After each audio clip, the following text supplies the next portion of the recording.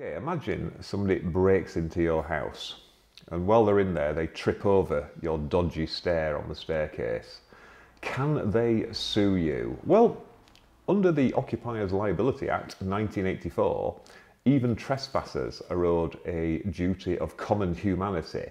However, we have this principle called ex Turpi Causa, which means you cannot profit out of your own wrongdoing, nor can you formulate a claim.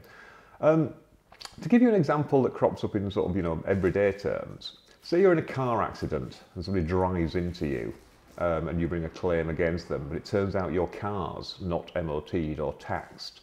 Can you sue then? Actually, the courts have said yes, you can, because the wrongdoing isn't really connected with the claim.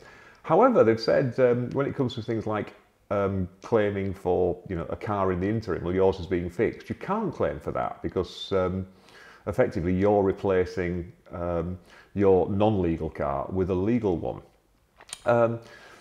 Other examples, people trespassing on the railway and getting hit by trains. The courts have been pretty clear there that they've said, well, no, if you're daft enough to do that, it's illegal to trespass on the railway. And even though people have had horrific injuries, as judges say, sympathy does not create jurisdiction. So people there have been told, well, no, sorry, this is all out of your own wrongdoing.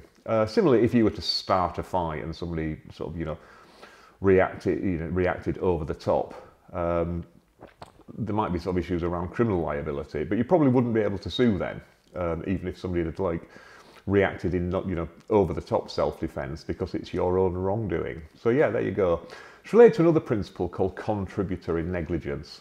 That's where yes, somebody has wronged you in some way. However, because of something you did wrong, the injuries are worse. I mean, the classic example there is, if you're knocked off your motorcycle and you're not wearing a helmet, they'll knock the damages down by 25%.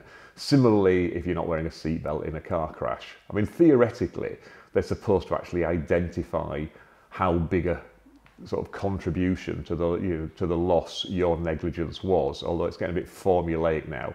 Used to be that contributory negligence was 100% defence to a claim. Now, though, they do it on a percentage basis. However, they can still find that you were 100% contributory negligence. So even though the other person was at fault, your fault was also of such an extent that effectively saying it's not fair that you recover damages. So there you go. As always, if you found that useful, helpful, or mildly diverting, please consider liking, subscribing, and sharing.